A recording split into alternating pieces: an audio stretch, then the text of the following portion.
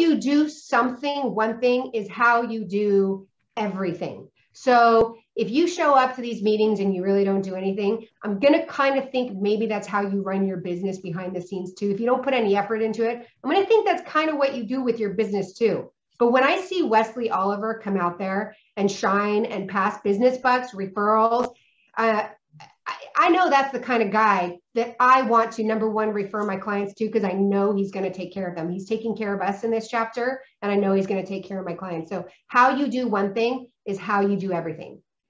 When you do something, do it your best. Everyone's capable of that.